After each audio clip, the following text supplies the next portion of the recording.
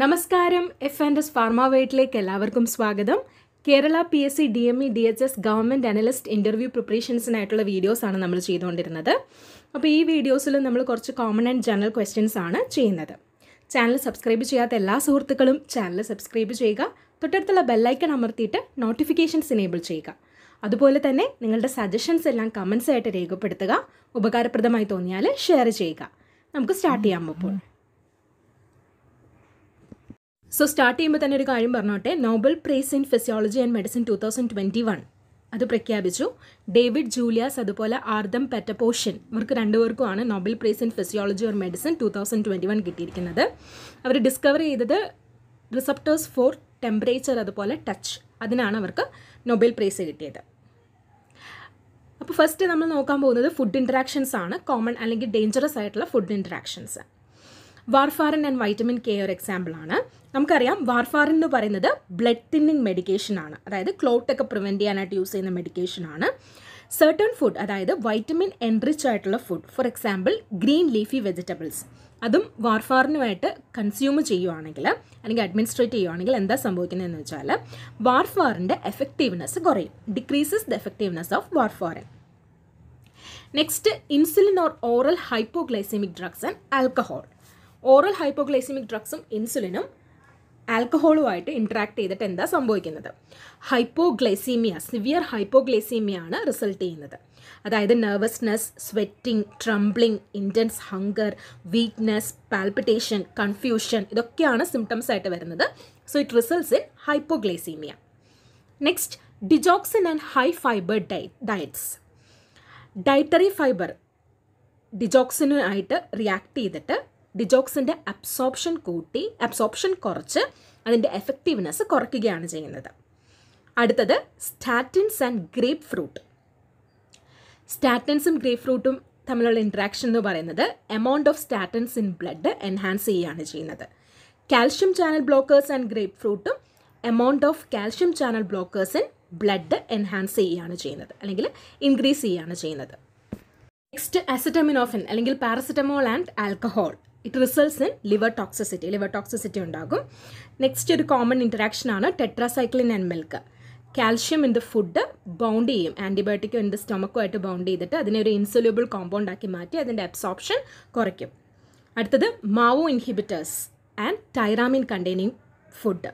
For example cheese പോലുള്ള tyramine containing food Mao ഇൻഹിബിറ്റേഴ്സുമായിട്ട് react ചെയ്തിട്ട് hyper ടെൻസീവ് crisis, അതായത് increase in BP, hyper ടെൻസീവ് crisis ഉണ്ടാക്കും. അപ്പോൾ ഇതൊക്കെയാണ് കോമൺ ആയിട്ടുള്ള ഫുഡ് ഇൻറ്ററാക്ഷൻസ്. അത് എന്താണ് ആൻറ്റിബയോട്ടിക് പോളിസി, അതുപോലെ എന്താണ് ആൻറ്റിബയോട്ടിക് സ്റ്റുവേർഡ്ഷിപ്പ് എന്ന് പറയുന്നത്? ആൻറ്റിബയോട്ടിക് പോളിസി എന്ന് പറയുന്നത് സെറ്റ് ഓഫ് സ്ട്രാറ്റജീസ് ആണ്, അതുമാത്രമല്ല ആക്ടിവിറ്റീസും ഉണ്ട് to organise the antimicrobial treatment in hospital. അതായത് മാക്സിമം ഹെൽത്ത് ഔട്ട്കംസ് പേഷ്യൻസിന് അച്ചീവ് ചെയ്യാനായിട്ട് നമ്മൾ ഹോസ്പിറ്റലിൽ ചെയ്യുന്ന antimicrobial treatment in A hospital organise ചെയ്യുക എന്നുള്ളതാണ് ആൻറ്റിബയോട്ടിക് പോളിസി കൊണ്ട് ഉദ്ദേശിക്കുന്നത്.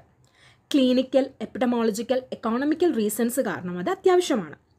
നമുക്കറിയാമല്ലോ, ആൻറ്റിബയോട്ടിക്കിൻ്റെ കറക്റ്റായിട്ടുള്ള യൂസ് ഇല്ലാത്തത് കൊണ്ട് ആൻറ്റിമൈക്രോബിയൽ റെസിസ്റ്റൻസ് ഉണ്ടാവും. അതായത് വൈറൽ ഫീവേഴ്സും ഒക്കെ വരുന്ന സമയത്ത് നമ്മൾ ആൻറ്റിബയോട്ടിക് കഴിച്ചാൽ നമുക്കറിയാം antibiotic is mainly four bacterial infection ഉള്ളതാണ്. സോ വൈറൽ ഇൻഫെക്ഷനും മറ്റും കഴിച്ചാൽ എന്താ സംഭവിക്കുക? റെസിസ്റ്റൻസ് ഉണ്ടാവും ബോഡിയിൽ.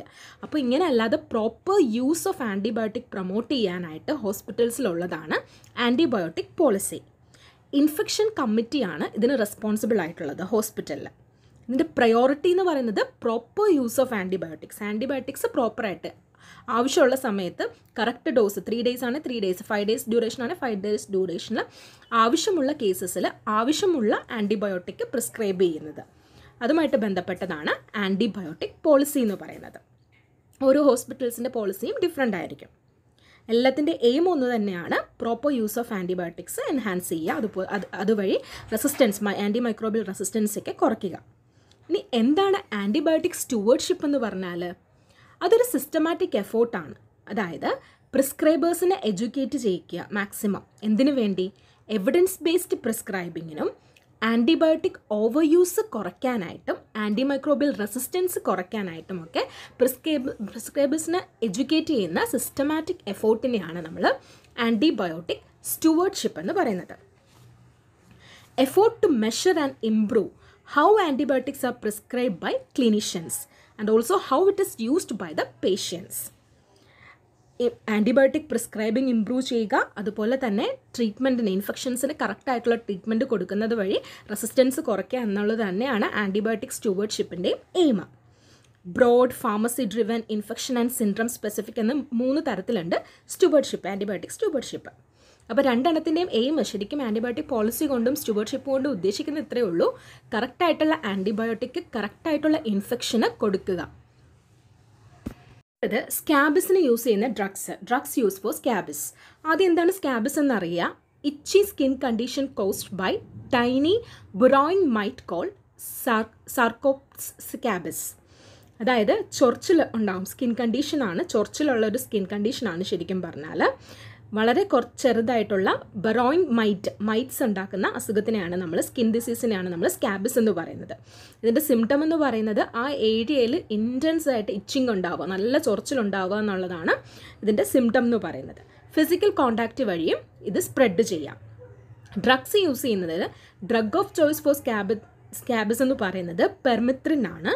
പെർമിത്രിൻ ക്രീം യൂസ് ചെയ്യാറുണ്ട്. അത് കൂടാതെ യൂസ് ചെയ്യുന്ന ഡ്രഗ്സ് ആണ് സ്കാബിസിന് ഇവർമെക്റ്റിൻ, ക്രോട്ടമിറ്റോൺ. അടുത്തത് thyroid hormones. Thyroid gland iodine use ചെയ്തിട്ട് ഫുഡിൽ നിന്നും ലഭിക്കുന്ന അയഡിൻ യൂസ് ചെയ്തിട്ട് ട്രൈ ഐഡോ തൈറോണിൻ T3 അതുപോലെ തൈറോക്സിൻ T4 എന്ന് പറഞ്ഞ ഹോർമോൺസിനെ സിന്തസൈസ് ചെയ്യും.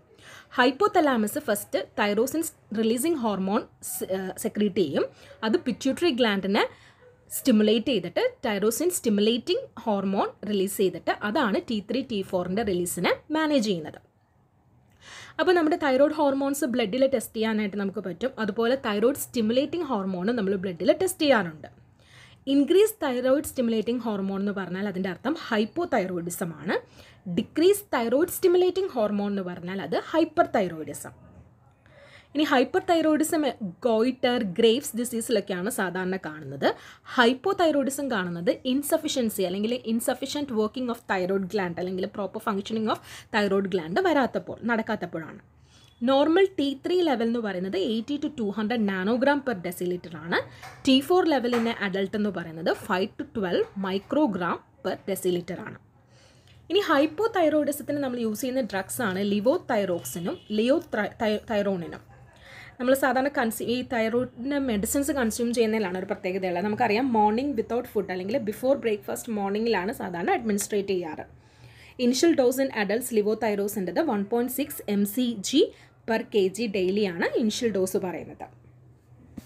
ഇനി നിങ്ങൾ ആവശ്യപ്പെട്ടതുപോലെ എന്താണ് sac and Sabine polio vaccine എന്ന് നോക്കാം. പോളിയോമൈലറ്റിക്സ് എന്ന് പറയുന്ന ഒരു ഇൻഫെക്ഷസ് ഡിസീസ് ആണെന്ന് നമുക്കറിയാം. പോളിയോ വൈറസ് ഉണ്ടാക്കുന്ന ഇൻഫെക്ഷസ് ഡിസീസാണ്. മസിൽ വീക്ക്നെസ്സും അതുപോലെ ഇന്നബിലിറ്റി ടു വാക്ക്, മൂവ് ഇതൊക്കെയാണ് സാധാരണ രീതിയിൽ ഉണ്ടാകുന്നത്. ഇതിൻ്റെ സൊല്യൂഷൻ എന്ന് പറയുന്നത് വാക്സിനേഷൻ തന്നെയാണ്. പോളിയോ വാക്സിൻ എന്ന് പറയുന്നത് 2 ടൈപ്പാണുള്ളത്. സോക്ക് പോളിയോ വാക്സിനും ഉണ്ട്, സബീൻ പോളിയോ വാക്സിനും ഉണ്ട്. സോക്ക് എന്ന് പറയുന്നത് first effective vaccine develop against polio virus ആണ്. അത് ഇനാക്ടിവേറ്റഡ് അല്ലെങ്കിൽ കിൽഡ് വാക്സിൻ ആണ്. 3 types of polio virus in killed ഫോമാണ്. സോക്ക് ഇൻജക്റ്റഡ് ഫോമിലാണ് കൊടുക്കുന്നത്. സബൈൻ ആണെങ്കിലോ ലൈവ് അറ്റുനേറ്റഡ് വാക്സിൻ ആണ്. Long term immunity ലഭിക്കാനായിട്ട് it provides long term immunity. അതുപോലെ ഓറൽ പോളിയോ വാക്സിൻ ആണ് Sabine polio vaccine. Hepatitis, inflammation of ലിവറിനെയാണ് നമ്മൾ ഹെപ്പറ്റൈറ്റിസ് എന്ന് പറയുന്നത്. ഹെപ്പറ്റൈറ്റിസ് വൈറസ് കോസ് ചെയ്യുന്നതാണ് hepatitis. Hepatitis A, B, C, D and E ഉണ്ട്. അതിൽ hepatitis Aയും Eയും typically caused by injection of contaminated food or water. അതായത് fecal മാറ്റേഴ്സോ അങ്ങനെ എന്തെങ്കിലും കൊണ്ട് ഫുഡോ വാട്ടറോ കണ്ടാമിനേറ്റഡ് ആയാൽ ആ കണ്ടാമിനേറ്റഡ് ഫുഡും വാട്ടറും വഴി പകരുന്നതാണ് ഹെപ്പറ്റൈറ്റിസ് Aയും Eയും. ഹെപ്പറ്റൈറ്റിസ് ബിയും സിയും ഡിയും പാരൻട്രൽ ഫ്ലൂയിഡിലൂടെയാണ്, അതായത് ബോഡി ഫ്ലൂയിഡ്സിലൂടെയാണ് സാധാരണ രീതിയിൽ ഹെപ്പറ്റൈറ്റിസ് ബി, സി എന്ന് പറയുന്നത് പകരുന്നത്. ഇനി ഹെപ്പറ്റൈറ്റിസ് നമ്മൾ എടുക്കുകയാണെങ്കിൽ hepatitis B, C and D പകരുന്നത് പാരൻട്രൽ ഇൻറ്ററാക്ട് വിത്ത് ഇൻഫെക്റ്റഡ് ബോഡി ഫ്ലൂയിഡ്സ് വഴിയാണെന്ന് പറഞ്ഞു. ഇനി നമ്മൾ ഹെപ്പറ്റൈറ്റിസ് ബി മെഡിക്കേഷൻസ് നോക്കുകയാണെങ്കിൽ എൻറ്റിക്കാവർ, ടീനോഫോവർ, എഡിഫോവർ ആൻഡ് ടെൽബിവുഡിൻ, ദെൻ ലാമിവുഡിൻ, ഇതൊക്കെയാണ് ഹെപ്പറ്റൈറ്റിസ് ബിക്ക് കൊടുക്കുന്ന ചില മെഡിക്കേഷൻസ്. ഇൻ്റർഫെറോൺ ആൽഫ 2ബിയും യൂസ് ചെയ്യാറുണ്ട്. ഹെപ്പറ്റൈറ്റിസ് ബിക്ക് എതിരായിട്ടൊരു വാക്സിൻ 2021 ക്ലിനിക്കൽ ട്രയലിൽ പോയിട്ടുണ്ട്. അതിൻ്റെ പേരാണ് തെർവാക്, അതായത് THERVAC-B, തെർവാക് ബി എന്ന് പറഞ്ഞ വാക്സിൻ ട്രയൽ നടന്നുകൊണ്ടിരിക്കുകയാണ്. ലേറ്റസ്റ്റ് ആയിട്ട് ട്രയൽ നടന്നുകൊണ്ടിരിക്കുകയാണ്. അപ്പോൾ ഹെപ്പറ്റൈറ്റിസ് ഇൻഫ്ലമേഷൻ ഓഫ് ലിവർ ആണ്. അത് കോസ് ചെയ്യുന്നത്, ഡിവൈഡ് ചെയ്തിരിക്കുന്നത് ABCDE എന്നാണ്. അത് ക്ലോസ് ചെയ്യുന്ന ഫാക്ടേഴ്സും ഡിഫറെൻ്റ് ആണ്. BCDക്ക് ബോഡി ഫ്ലൂയിഡ്സിലൂടെ പകരുമെങ്കിൽ AE കണ്ടാമിനേറ്റഡ് ഫുഡിലൂടെയാണ് അല്ലെങ്കിൽ കണ്ടാമിനേറ്റഡ് വാട്ടറിലൂടെയാണ് പകരുന്നത്. സോ നെക്സ്റ്റ് വീഡിയോയിൽ ബാക്കിയുള്ള ഡിസ്കഷൻസ് നമുക്ക് ചെയ്യാം. ഇത് കൂടാതെ തന്നെ ഇൻഷുറൻസ് മെഡിക്കൽ സർവീസ് എക്സാമിനേഷൻ വരാനുണ്ട്. അപ്പോൾ അതുമായിട്ട് റിലേറ്റഡ് ആയിട്ടുള്ള MCQ ഡിസ്കഷനും നമ്മൾ ചെയ്യുന്നുണ്ട്. അപ്പോൾ അതിനെല്ലാത്തിനുമായിട്ട് നിങ്ങൾ ചാനൽ സബ്സ്ക്രൈബ് ചെയ്യുക. അതുപോലെ നിങ്ങൾക്ക് പരിചയമുള്ളവർക്കായിട്ട് ഷെയർ ചെയ്ത് കൊടുക്കുക. നിങ്ങളുടെ വിലയേറിയ നിർദ്ദേശങ്ങളും അഭിപ്രായങ്ങളും രേഖപ്പെടുത്തുക. നിങ്ങൾക്ക് ഏതൊക്കെ ടോപ്പിക്സിൻ്റെ ക്ലാസ് ആണോ ആവശ്യമുള്ളതെന്ന് സജഷൻസ് ആയിട്ട് കമൻസിൽ രേഖപ്പെടുത്തുക. അപ്പോൾ താങ്ക് യു സോ മച്ച്.